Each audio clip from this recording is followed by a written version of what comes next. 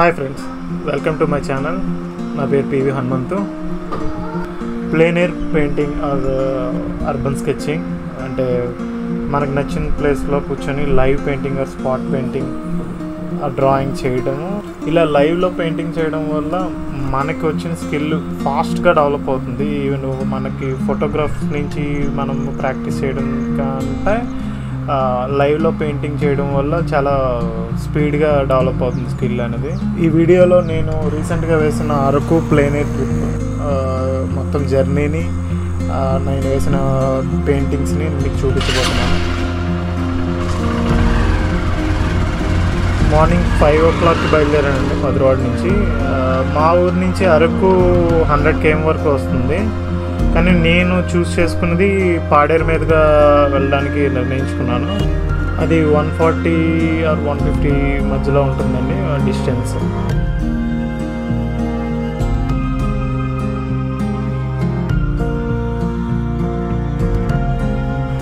Sun rise అయ్యే టైంకి Simhachalam దాటేశానండి. Vepagunta area దాటిన తర్వాత పెనగాడి ఆ ఏరియా అంతా అగ్రికల్చర్ ల్యాండ్స్ అవి చాలా ఆసమ్గా ఉంటాయి. పెయింటింగ్కి బెస్ట్ ల్యాండ్స్కేప్స్ అవన్నీ.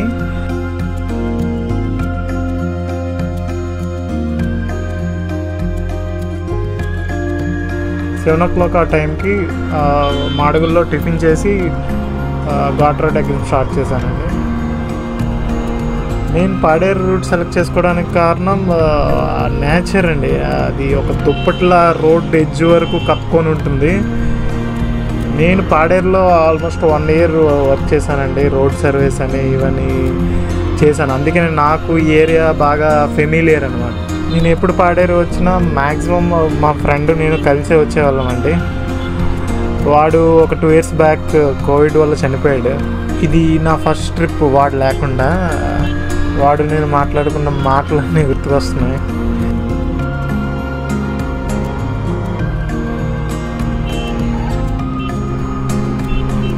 ఈ ఘాట్ రోడ్లో మనకి ఫస్ట్ వెల్కమ్ చెప్పే విలేజ్ వంటల మామిడి అండి. చాలా బాగుంటుంది. పెయింటింగ్ అయితే ఆసమ్ అసలు.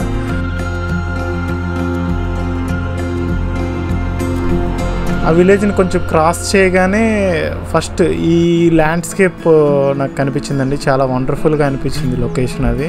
ఈ టైప్ ఆఫ్ కాంపోజిషన్ నేను ఎప్పుడు చేయలేదండి. స్టార్ట్ చేయగానే వర్షం స్టార్ట్ అయింది. ఒక 15 to 30 minutes బ్రేక్ ఇచ్చిన తర్వాత పెయింటింగ్ స్టార్ట్ చేయడం మొదలుపెట్టాను.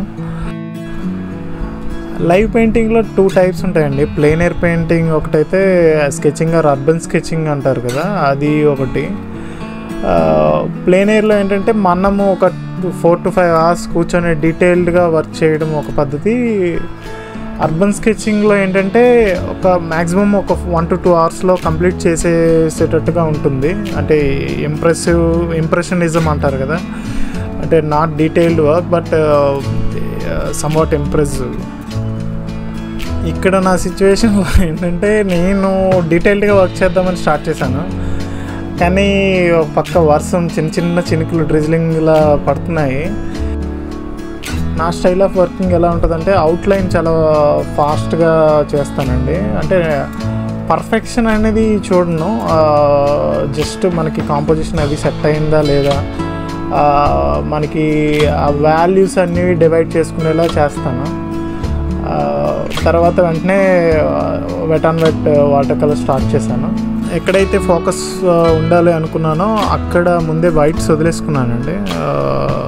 వైట్స్ వదిలేసుకొని కొంచెం బ్రైట్ కలర్స్ వాడాలి కాబట్టి ఫస్టే మనము డార్క్ కలర్స్ కానీ అక్కడ ఏమైనా టచ్ అయితే మళ్ళీ దాన్ని కరెక్ట్ చేయడం చాలా కష్టం వాటర్ కలర్లో.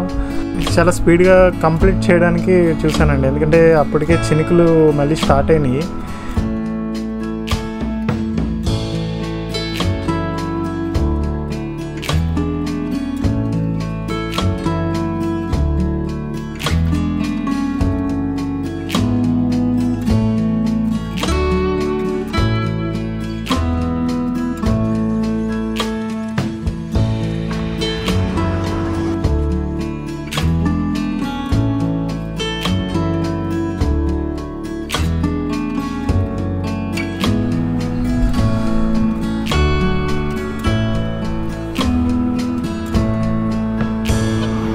పెయింటింగ్ కంప్లీట్ అవగానే మళ్ళీ నా రైడ్ స్టార్ట్ చేశానండి పాడేరు వైపు. పాడేరు ఇంకా ఒక 10 km ఉంటుంది అనగా ఒక చిన్న ఆంజనేయ స్వామి టెంపుల్ ఒకటి కనబడుతుందండి మనకి. ఈ ఏరియా నుంచి మనకి చాలా చల్లగా ఉంటుంది పాడేరు వెళ్ళేంత వరకు. ఈ టెంపుల్ పక్కనే చిన్న జలపాతం ఉంటుందండి, రాళ్ళ మధ్య నుంచి వెళ్తూ ఉంటుంది. చాలా బాగుంటుంది చూడడానికి కూడా. మన ఈ ఆర్ట్ ట్రిప్ చాలా జాగ్రత్తగా హ్యాపీగా జరగాలని కోరుకొని మళ్ళీ నా జర్నీ స్టార్ట్ చేశానండి.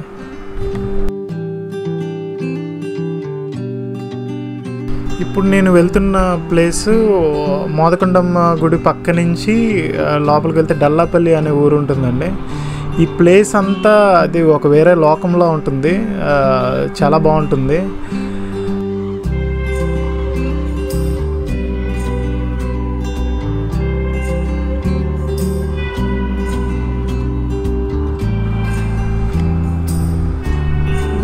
డల్లాపల్లి వెళ్ళే మధ్యలో ఈ వ్యూ ఒకటి ఉంటుందండి. రోడ్డు పక్కనే పెద్ద లోయలా ఉంటుంది, సినిమాల్లో చూసినట్టుగా. చాలా బాగుంటుందండి.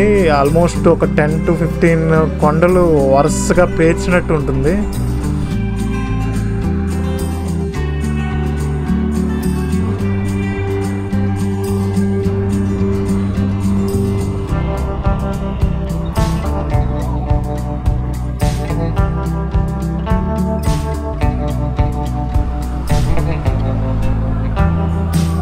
(11:30) ఆ టైంకి డల్లాపల్లి విలేజ్ చేరుకున్నామండి. ఆసమ్ ట్రైబల్ విలేజ్ అని చెప్పాలి. చాలా బాగుంటుంది కానీ నాకు పెయింటింగ్కి టైం సెట్ అవ్వలేదండి. 11:30 అలా అవుతుంది. ఇప్పుడు మీన్స్ ఇక్కడ సెటప్ చేస్తే 2 to 3 hours అయినా పడుతుంది పెయింటింగ్కి. మళ్ళీ పాడేరు రిటర్న్ అవ్వాలి అంటే ఇక్కడి నుంచి 10 km పైనే ఉంటుంది.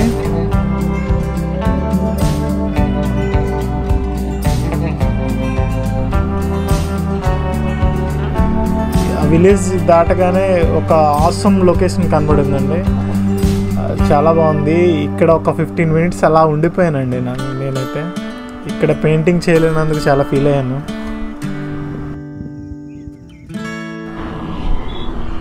మళ్ళీ పాడేరు రిటర్న్ అయిపోతున్నానండి. ఇక్కడ మీరు ఒకటి కన్ఫ్యూజ్ అవ్వచ్చు, డల్లాపల్లి వెళ్ళే రూట్ అనేది అది డిఫరెంట్ రూట్ అండి. అది మోదకొండమ్మ గుడి పక్క నుంచి ఒక 6 km వెళ్తే వస్తుంది.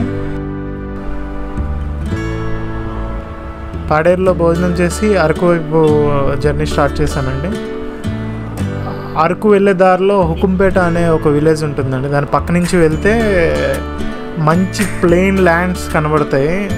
ఆ లొకేషన్లో ఒక ఆవుల గుంపు నాకు ఒక ఇంట్రెస్టింగ్గా కనబడిందండి. గడ్డి మేసే ఆవులే కదా, చాలాసేపు ఉంటాయి అనుకుంటే అవి నేను స్కెచ్ చేసేలోపు మాయమైపోయాయండి.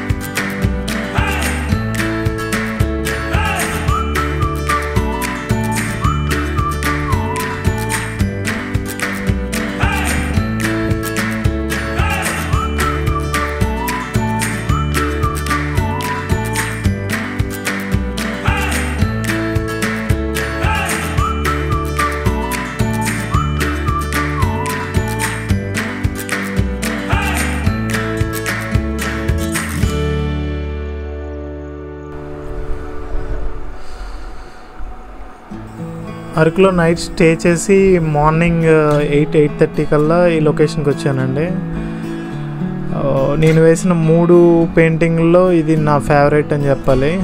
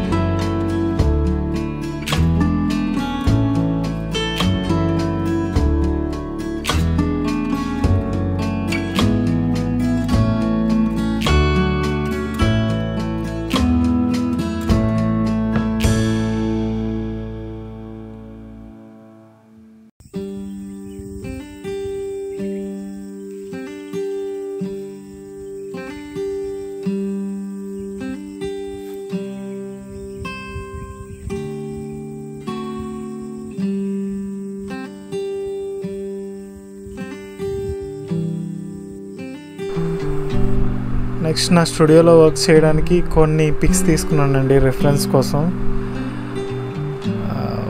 కొన్ని favourite locations.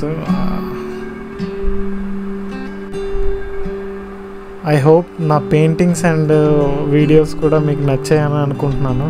Thank you so much for watching. ఇంకా ఇటువంటి ఆర్ట్ బ్లాగ్స్ కోసం, రాబోయే తెలుగు ఆర్ట్ ట్యుటోరియల్స్ కోసం please subscribe my channel PV Hanumanthu art.